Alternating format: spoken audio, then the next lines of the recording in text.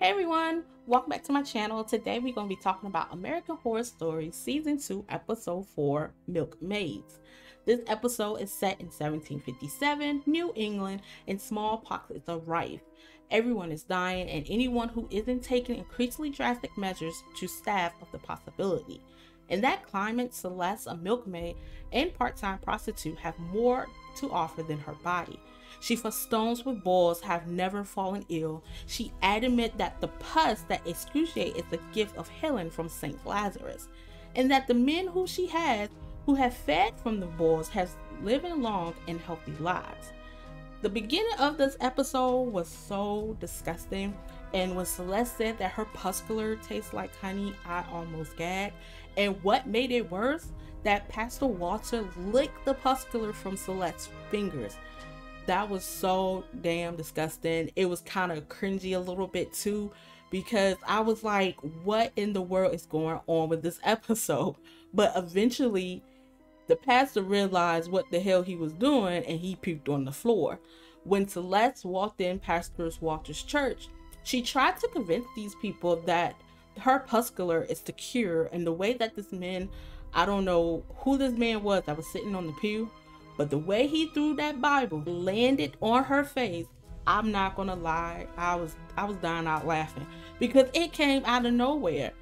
So the tension between Celeste and Walter is the backbone of the Milkmaids episode, and from there the episode introduced a second later, which is Thomas, and he tells Walter of a nearby town that cut the hearts from a dead, burning them to rid the town of smallpox. Desperate, the man cut the heart from Thomas' wife, but Walter suggests to eat it. Walter's suggestion boils over into an intense with cannibalism, later encouraged the rest of the town to follow suit. Also, we get to introduce Delilah that helps Celeste and believes in the science of everything and not religion.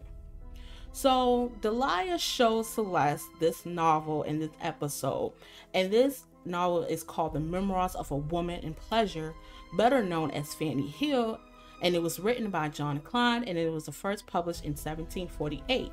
The novel is considered to be the very first instance of erotic fiction, at least one erotic pose written in English.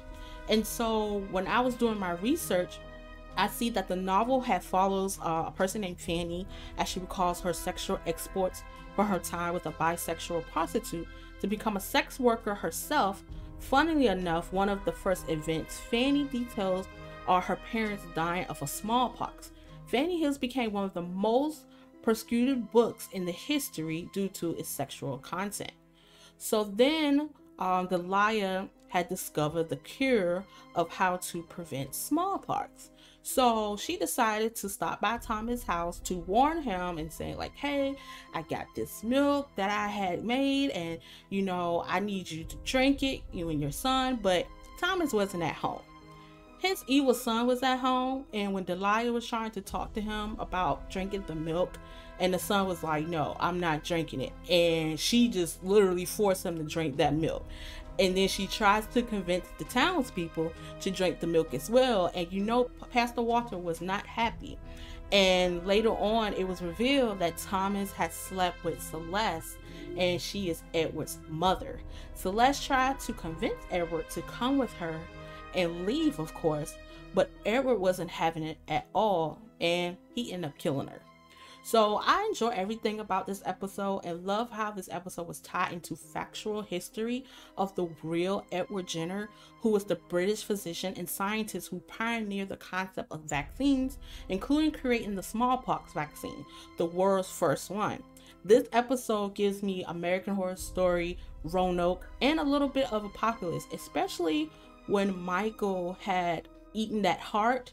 And so it made me think about this episode or whatnot, and this episode will make you feel very uncomfortable because you don't see what's coming, and it wasn't predictable at all.